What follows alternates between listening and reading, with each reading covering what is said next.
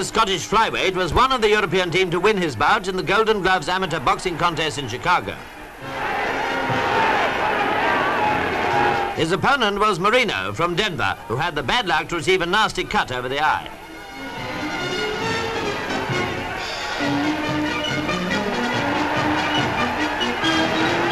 Lightweights now, Perret of Ireland against the tall Catalano of Chicago.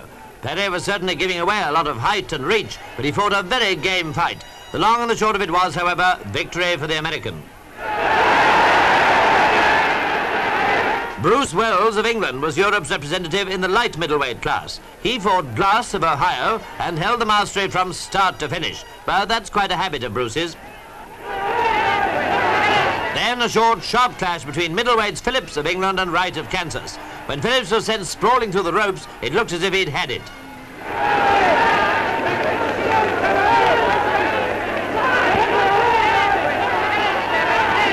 Finally, the ref came to that decision too.